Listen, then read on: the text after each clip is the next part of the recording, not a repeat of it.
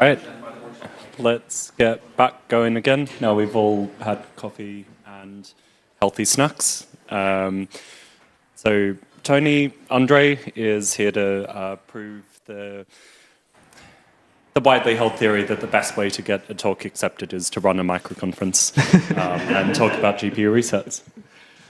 Thank you very much. Welcome, everyone. I'm here to talk about GPU resets again, and hopefully we can get some ideas together on how we can improve on that. So, GPU resets can happen after an invalid GPU command when your shader goes on an infinite loop, or when you have some power management issues with the firmware. So there are a lot of things that can cause GPU resets, and the approach that happens in Mesa is that userspace drivers ask the kernel if everything's okay, and the Mesa can do something about it. So, but we don't have a consensus here on what should be done, and some implementations believe that they need to kill the Qt app, and also the kernel can detect an infinite loop and issue a reset by itself. The question on how should GPU resets be implemented, it's open. Every driver has its own way of doing that, but at least we have a documentation now to try to get everyone on the same page. So this is like the guidelines that we hope that we can get to a common implementation. So every DRM driver has an API for that. So we have one for Intel, one for AMD, one for MSM. So the first question of my presentation is how can we get a DRM API for that? Because one thing that gets on the way here is that GPU resets are linked to contexts, and every DRM driver has its own context implementation. So my first question is, it makes sense to have something like a structured DRM context to help with that? Dave?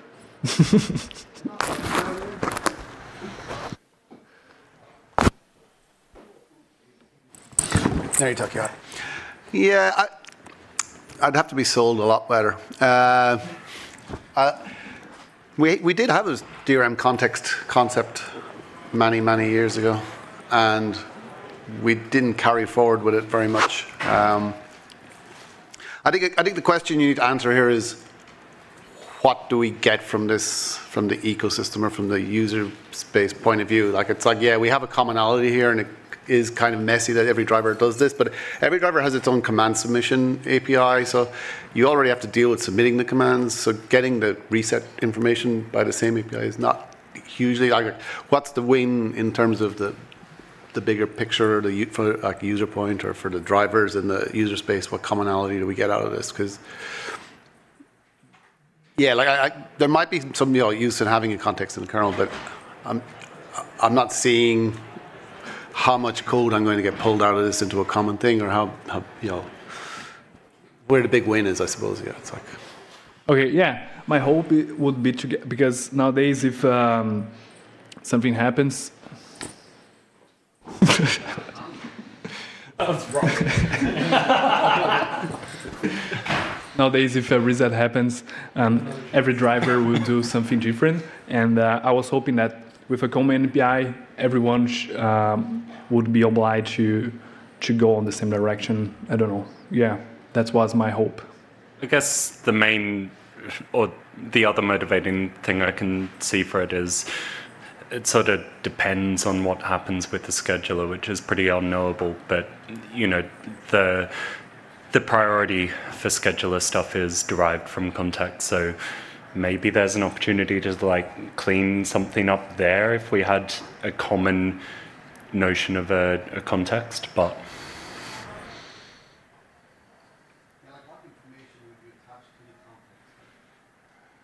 Priority?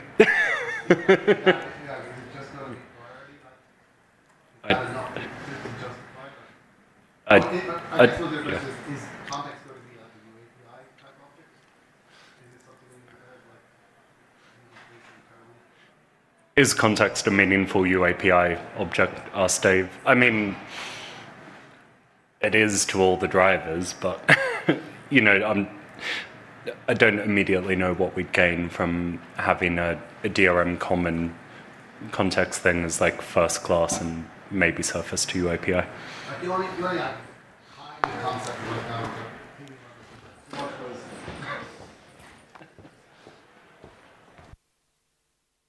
with that idea that you had of like we could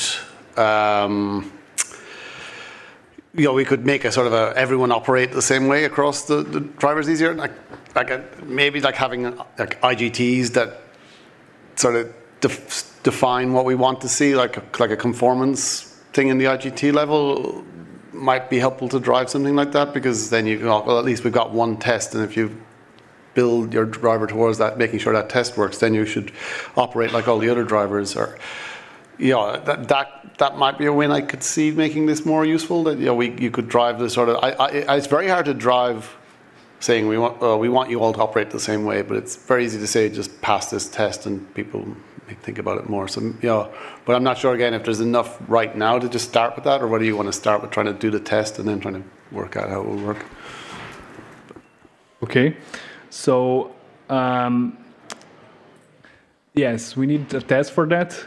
And how is the proper way to get this test written? Because I couldn't figure out a way from user land to know that this driver is okay after the reset. Because what we see a lot on AMD GPU is that you just get a blank dark screen after a bad reset. So we need to, I don't know, how can userland check for that, If AMD GPU, it's a bad reset. No, that's like another, there's no way for you to write a test that will make AMD fix reset, unfortunately. It's like, they try and they get a bit further, and the next chip might work better, but the 2 chips ago breaks, and it's a constant keeping up to date with. I think Intel and Nvidia have a lot more robustness around resetting than AMD have, and I don't know how you know it. Usually because the machine's still running, because otherwise your machine either dies or everything gets stuck in a kernel wait loop somewhere. It's like but I don't know how you would definitely say things are good, the GPU reset it, because you would have to monitor for about 10-20 seconds more to make sure you didn't have some thread stuck in a CPU loop forever, and it's messy. I think one thing that might find to be useful, and some of them do have this, I think, is a way to trigger a reset through like debugfs or something like that. Yeah, there's a way to do that. And maybe again, that's another thing. If we expose this sort of context thing in debugfs objects, you could then have that API be a standard trigger to trigger resets and make the testing a bit easier. That might be another way of thinking about it. Okay, so do you think the way to check if the driver is good is like to track for the threads, if they survive, if they are stuck in the I/O control, something like that? Yeah, I like the way it dies is so bad that it's generally and I've been hitting them all week with AMD GPU again, and it's like you're generally just sitting there, and other random CPU threads get stuck waiting for something. It's never it locks up the K workers, or it does really hard to detect stuff from sitting at your machine, like you've no screen, but you can LS and it might work, or you could LS and it might hang, or you could maybe LS and then you try to sudo and you can't do that because okay. It's just unstable machine, and there's no way the only way I could again I'm not sure I do it programmatically, but dmessage is usually got the information that either the reset happened or it didn't. So it must be in there somewhere. Usually it's like there may be some way you can hook into the driver and say, did that reset actually succeed at the driver level, and pipe that out. And so I just don't think we report that properly at the moment. Generally, though, if it didn't work, your test is probably going to die before it gets logged to disk. So, it's like... I see. Yeah, I'm afraid that the driver will lie to me and say that survived, but the screen is just a black screen. So there's no way to, poke the HDMI buffer and to check if things are getting there. There? Blue? Cool. Yeah. I mean, there sort of is. Like, there's some... You've got Chameleon from Google and other HDMI capture, but that's usually the best way. Like, some of them do have CRC. And I think that's there on some AMD devices, but there's no good standard way that everyone supports. Okay. And also, generally, again, if it's dead and you try to do any of those things, it's just going to hang in the kernel. You're not going to be able to make forward progress. The machine will lock up and you'll have to reboot it. So it's like, it's one of those like, do I need to reboot the machine? If not, it succeeded. Otherwise, I need to reboot the machine. Okay, so in summary, do you believe that things are so fragile right now that I can just check if the system is responsive? That means that reset succeed. Something like that? Okay. That's probably as close as you'll get. I think there might be worth looking into the drivers and seeing what information that they print and demessage, because like the AMD GPU one generally says the reset succeeded, and when it doesn't usually lie about that. It does. Yeah.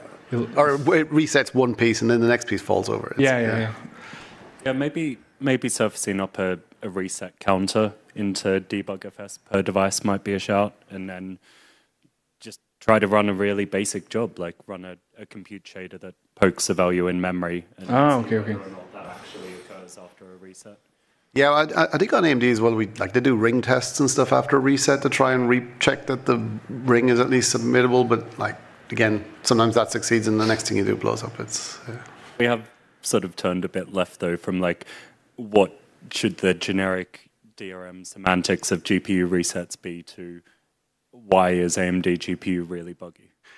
One drives the other, unfortunately. I think one thing that is are we trying to aim for 3D driver submitted bad things? That's a different problem than the power management one. Like, power management going bad usually means that there's something else unstable in your system, and then the reset might happen, and you will probably reset again 2 seconds later.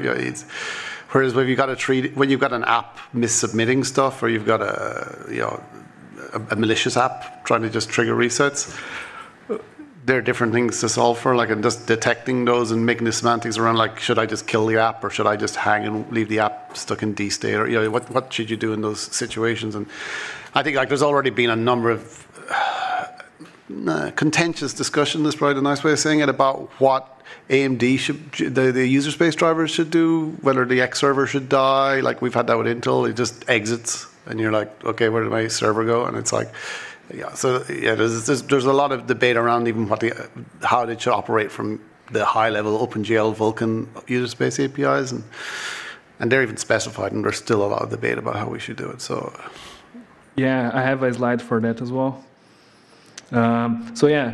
For the OpenGL robustness, there's no consensus on what should we do if app isn't using the robust API. But I don't know if anyone would like to argue for some policy, if we should definitely kill those apps because they will probably just hang forever anyway, or if the user should have the chance to do this by themselves. Yeah, my feeling on the robustness thing is every compositor should be robustness. Every system app that's generally installed should be robustness. And if it's just a game that's not using it, then killing it's fine. But GTK should all be robustness. All of the things that are drawing your desktop and do things like that should have robustness handling. And this should not be an optional thing for those sort of things. Because, again, killing a game, no one's going to care. But when it's Firefox or stuff, that has an actual user impact, and we should make sure they have robustness used and talk to the compositor writers and say, look, robustness is important. We should be enabling it. And that removes the problem that AMD has created there, because Marek is blowing away apps people care about. And it's like, well, if those apps had robustness, this wouldn't happen. So why don't we just get the bloody apps? See, so it's a way to force everyone to be robust, otherwise they will be killed. Okay. See. It's the problem with undefined behavior. It's like defining it's really hard after the fact. So but there is defined behavior for robustness, so we should just make people use the defined path. I see.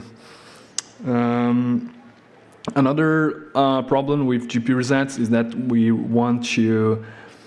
would like to know what caused the GPU reset in the first place. But this is also very challenging to know because a lot of things can be locked inside the firmware side. So my question is, what's available for us in the open source on what should we collect from the GPU resets to get to the bug reports later? What would be useful for us? So yeah, it's not something you're trying to like analyze programmatically, but just trying to get a bunch of logs to look at by eye later, right? To look by what, sorry? By eye. Okay, by eye, okay. Is that what you're saying? Yeah. What I mean, I would like to know what can you get from the driver right now. If we can have like a standard DRM, output. Yeah, I mean on the ARM side, like speaking both for Mali as well as like for Drino, there is dev core dump, which is really device specific, but that's a pretty good way to, in a nicely standardized way with a UAPI, which isn't terrible, to dump out a load of relatively free form, here was the state of the device when it went under, and like some things which may have led to it. Even like Mali's got firmware scheduling as well, and we can scrape logs out of it, but most of the time it's not the issue there because the firmware's sort of too small to be too incorrect. Yeah, like i9-15 has its complete, I don't know if it has dev core dump, but it has the equivalent. It has like its error code thing in debugfs or somewhere that you can, again, it's a lot of information that I generally have never managed to use to fix anything, but I'm sure people have, because it's useful information. But yeah, I don't know if there's a good, I don't know, is FD info sort of useful in this area, or is dev core dump probably more useful? We tend to use it for the like, something goes wrong every 3 weeks kind of thing. So it's not active polling. It's just have this thing run this test until it eventually dies, and ping us a big old file. Yeah, like that sort of, especially when there's firmware involved, sounds like you would want to dump as much information out, especially if you're looking for power management style bugs where it's like, yeah, that state's just not information the driver probably has. Or, that's the problem. Is like how do you distinguish between something that's misformed user space by, that accidentally happens once every 3 weeks. So generally my assumption is if it only happens once every 3 weeks, it's a power management bug, but that's not always true, but it's usually a good basis for figuring it out. It's like, that rate of failure is generally a hardware or firmware level problem, whereas like every time I run this app and it crashes right here, it's pretty much a memory corruption in the app or a stupidity in the driver. But occasionally you do find, but it's how much information. I don't know if there's any way to standardize it. It might be the mechanism for dumping it. Dev core dump is probably suitable, and we should just push that into more people. But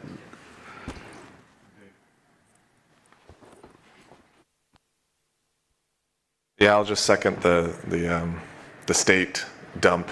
It's really important to get as much information, like whether it's into dmessage or into a dump, as possible about what might have happened. I mean, in a lot of cases, like in our case in Chrome OS, we've got a fleet of devices that we can't hope to reproduce every issue. So what we get from the dump is like all we have to go on. And if it's not enough for us to debug it, or if it's not enough for a SoC vendor to debug it, then the bug just goes unfixed. So it would be nice if you were talking about tests earlier, like an IGT. So if we had some different tests that weren't just hitting a debug.fs interface to check the software handling for resets, but we're also doing things like, hey, run an infinite shader and see if it gets killed, or reproduce, have a actual small GPU program that reproduces some hang that we've had in the past, right, with the hardware, some out-of-bound calculation or whatever it is. If we have things like that, and we can make sure that the drivers are, one, correctly resetting, and two, like dumping information like this is what happened, that would be really helpful for higher level application developers. That, for example, this is something we run into with Chrome all the time. Graphics driver stays the same. Chrome gets updated. Skia changes. It's submitting different GPU commands. Suddenly we get a bunch of GPU hangs. Like, what's going on? Well, we don't have enough information. So the more we get, the better.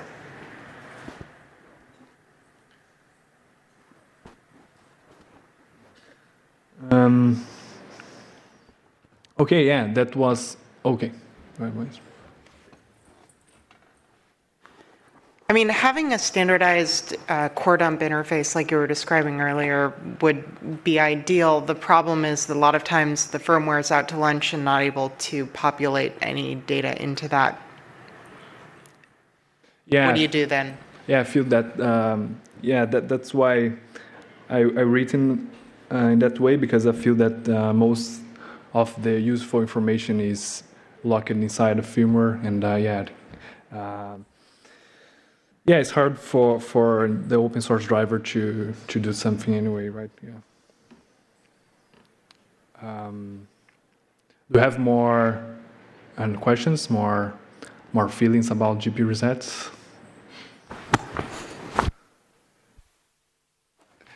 One question is sort of like, do we care about reporting that sort of stuff to the app? Like, is there a space for like two interfaces here? One for like dev core dump, the whole thing went down, or is there one for like reporting more like this specific app crashed to backtrace in the app, like the same as like you would with a CPU crash by an app,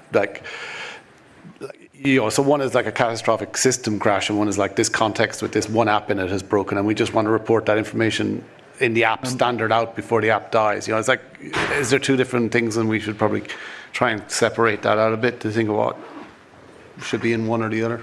Yeah, I know that Radvi has something for that, because on Mesa you know that you can poke if the context was guilty or not, and I think on Mesa you have an MVVAR that you get there, and every time it detects that it was guilty, it will try to dump everything. But yeah, it's very ad hoc as well. Do you can sort of dump out all of the BOs and all your state structures, and what's still in the ring buffer, like what you last emitted when it was guilty, but you're not going to get a usable backtrace, right? Because it's turned up sometime later, and you're not in that execution flow anymore. So I'm not sure how much useful you can get to apps that isn't what dev core dump can already do, which is, here's basically everything that was mapped into VA at the time. And, here's the ring buffer, and go stare at that for a week. Good luck. Yeah, it's very hard to link. You have the kernel information, have the user space information, and somewhere that is the problem, but it's very hard to link both things. Yeah. More comments? Okay, I think we're good. Okay. Thank you. Andre.